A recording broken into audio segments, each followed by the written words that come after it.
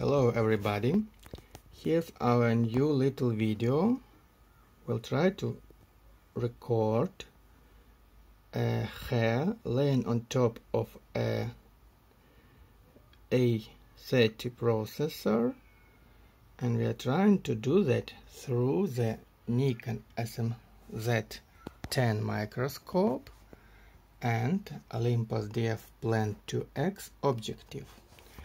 So it would be not that easy work here, because working distance of the objective is only 32 millimeters, not that much.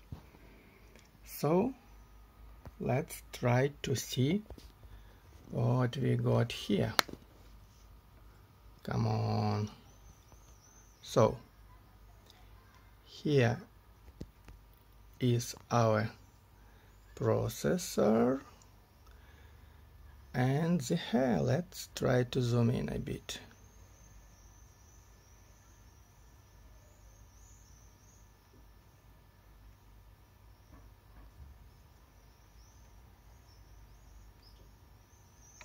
So we got it.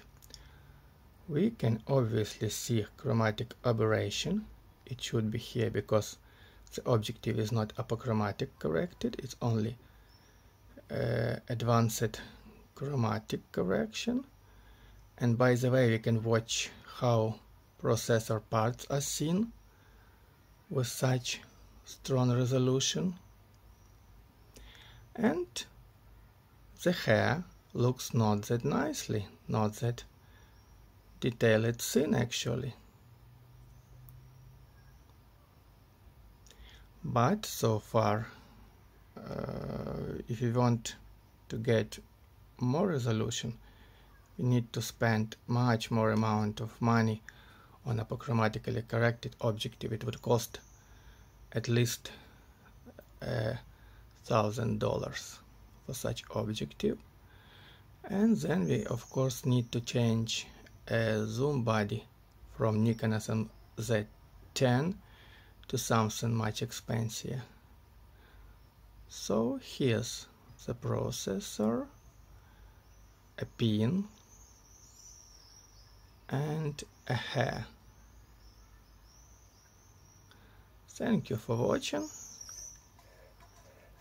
I hope this video helps somebody who wants to make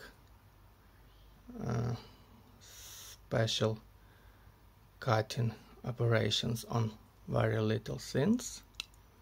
Might be it would help him to decide whether to go. Thank you for watching. Come to the channel next time if you got the time. Goodbye.